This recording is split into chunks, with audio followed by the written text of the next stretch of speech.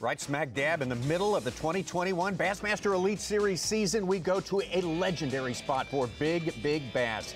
Lake Fork in Texas. We get down to 10 anglers on the final day, Championship Sunday, and one of those anglers, Mark Zona, is the only true native we have, the hometown favorite. Of course, that would be the one and only Lee Livesay. And Lee Livesay, who has been kind of disappointed here in the last two outings on his home water, kind of made a big turnaround this time around. I think it's fair to say that he backed up his reputation, not only as one of the best guides on that lake, but all around knowledge.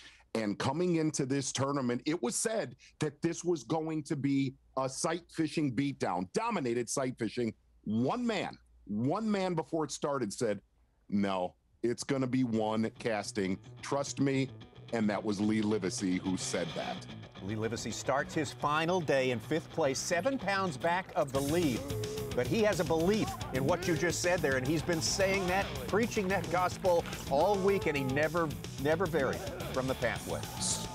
Started with a big square bill crankbait, a big glide bait early in the week, but on day three, he stopped on this little island in Little Caney Creek, caught a bunch of 5-pounders, and made the comment, I saw the right ones. I didn't catch the right ones on day 3.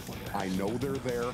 I need to catch 1 over 7. Well, he did more than that, Tommy.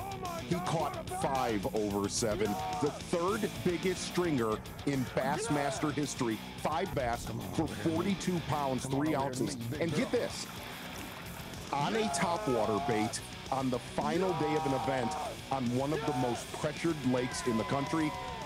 Boy, this one is going to be hard to top.